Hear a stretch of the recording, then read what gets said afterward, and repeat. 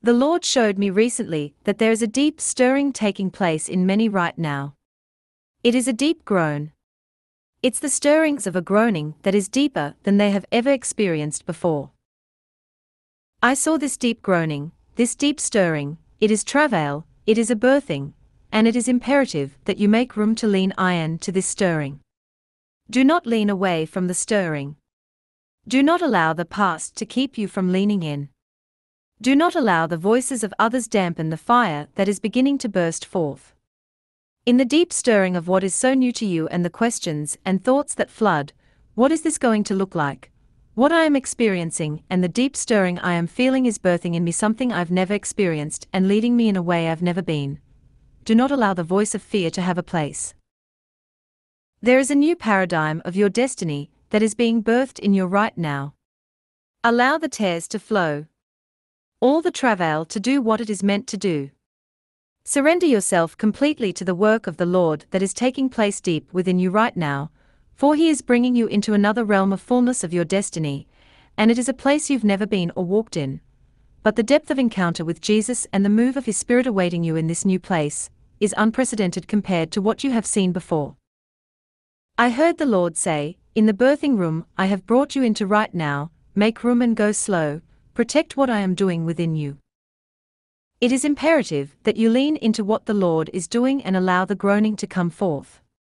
You must be tender and slow in this moment to what the Lord is doing.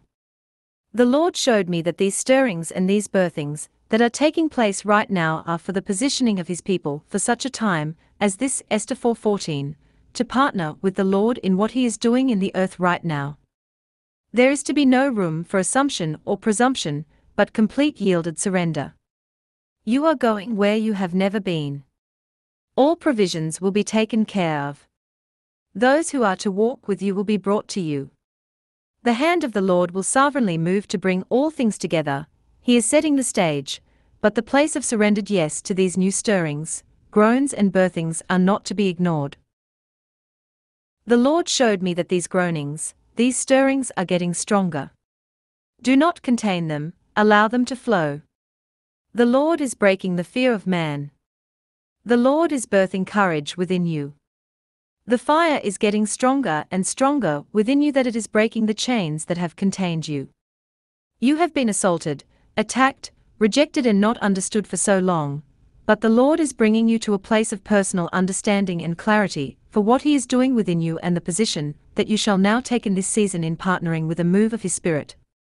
His voice through you will get louder, and His voice through you will confront old wineskins and paradigms, but that is not an indicator that you are to withdraw. You are arising with the new sound of His heart that is coming forth. No longer will you walk to the beat of the drum of others' expectations, but you will arise with a boldness, overtaken by His heart, His fire, His passion and vision, and not be able to help but speak. You will walk to the beat of His drum with a greater conviction and fire. As you lean in this moment, lean into the groanings, to the stirrings, and go slow and low before the Lord showed me that you will spearhead a move of His Spirit. This is a pioneering moment where God is birthing through you what has not been seen before.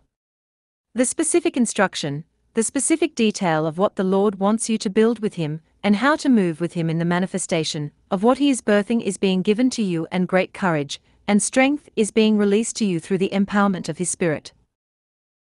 The Lord is bringing the right people to run with you, and you will see your heart expand carrying His fire, His word and His love like never before. Lean into the groaning. Lean into the stirrings. Make room. Allow the creativity of heaven to burst through you. Do not look back at what was or what it is supposed to look like. Obey the Lord. Pay attention to the creativity and vision being given to you in the groaning and the stirring, for there you are seeing into the new the Lord has for you and to release through you. You're going where you've never been before, and His glory and power that awaits will astound you. You are being extended and invited into a deeper partnership with the Lord in the new thing He is doing, Isaiah 43:19, to see His glory revealed, and a mighty proclamation of the gospel, and harvest come in.